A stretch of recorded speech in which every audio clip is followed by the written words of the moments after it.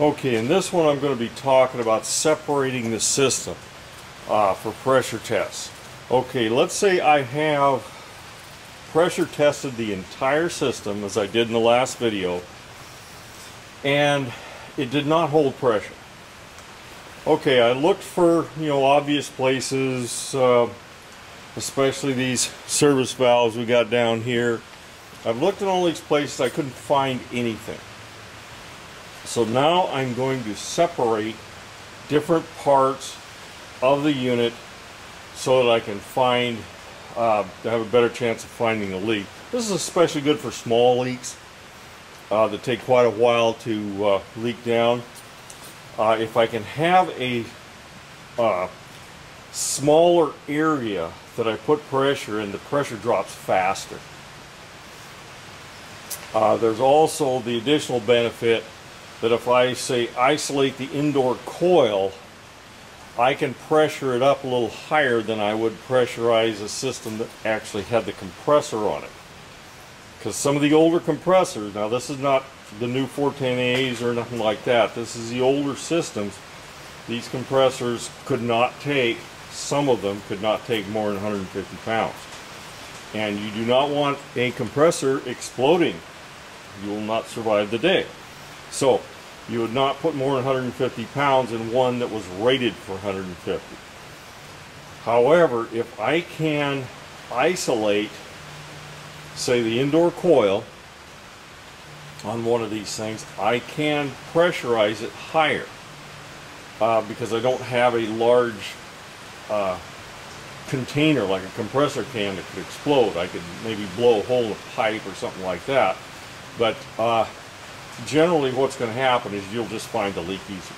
So, okay, in order to do this, I'm going to isolate the indoor coil from the outdoor unit. Now, all that means is I'm going to go ahead and close off these service valves.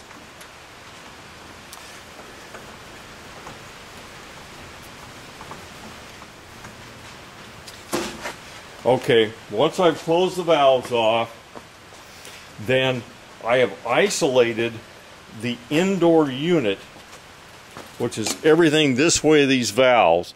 Now I've struck these valves out. This is not normally how you'd see a set of valves in one of these things. I've done this kind of so it's easier to see.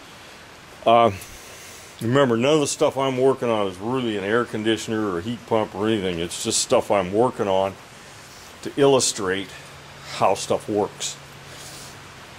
Okay, so when I close this valve, that closed off this from the indoor coil and line set. When I close this one off, it shut off the liquid line from the indoor coil. So now when I pressure up this system, I'm only going to be pressurizing the indoor coil and the line set. Okay, now I'm going to start getting the pressure up in this on this regulator.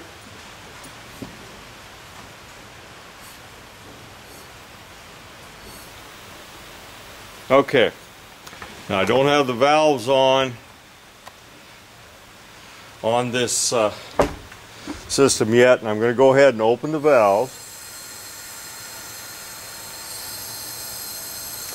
Now you kind of notice from the way I did it before, it's coming up way faster because it's a smaller volume, and I'm exceeding the pressure limits that were normally put on this. This is up to you whether you do this or not. You can stick with the system pressure as noted on the model plate. Now I'm running up to about 250 pounds. Now I will generally do this with this type of system because it's easier to find the leak.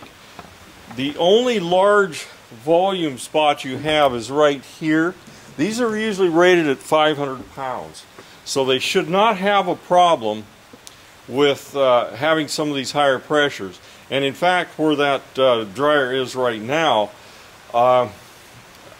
you know, that would easily be 250 pounds under normal operating conditions. So you can go a little higher on some of these things.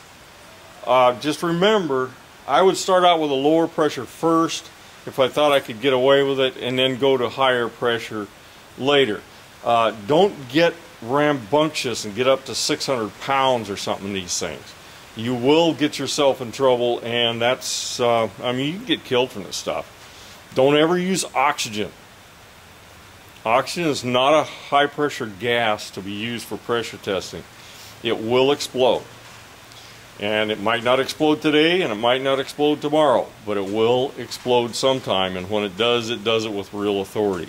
So anyway, you're using an inert gas like we're at like 250 pounds, and then I'm going to go ahead, shut off my valves. I'm going to go down here, and I'm going to shut off my inline valve there, and I'm going to shut down this and open my regulator so that I don't have pressure here, and I'll bleed it off here.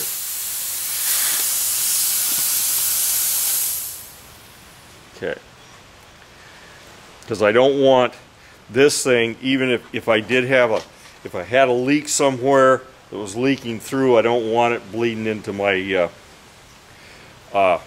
manifold gauge set in any possible way. So this is off, and now I can go ahead and do my pressure test.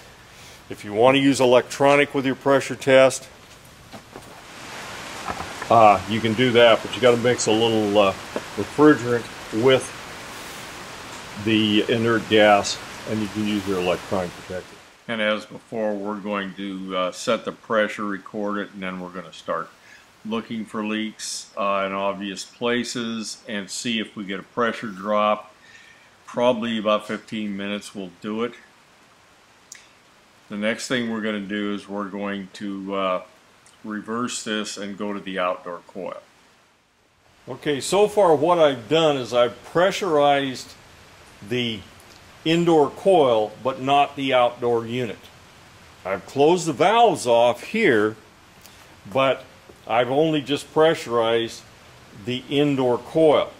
If I wanted to pressurize the inside and not pressurize the outside, then if I have taps inside the unit, most heat pumps do, air conditioners probably will not, then I would go here, and I'm not going to do this time because this is simple enough to do, is with the valves closed off, and I would hook up my gauge set right here, and then I would pressurize the indoor or the outdoor system irrespective of the indoor. Now remember, when I'm pressurizing this, I've got the compressor in here, and if it is not a high pressure unit, it's not acceptable to do high pressures in it, then you can't go above that 150 pounds. But then you can pressurize this separately from pressurizing the indoor unit. Easier to find the leak, easier to isolate where it is. And that's pressure testing. I will say that if you still can't get it at that point, you've separated it into two different pressure zones, and you still can't find where this leak is. It is leaking down. If you've isolated it to one or the other, then you can start doing other things. I could take the outdoor coil and I could isolate it. That simply means I'm going to cut it out. I'm going to cut the tubing on it. I'm going to crimp one side and put a pressure tap on the other side. Things like that. You can do that with the indoor coil also. And if you have to, you can do it with a line set too. You crimp it off, pressure it up. Separate it out as much as you have to. This can be pretty long and involved and expensive, and so you got to decide whether it makes sense to do it. But anyway, that is the pressure testing of the air conditioner or heat pump.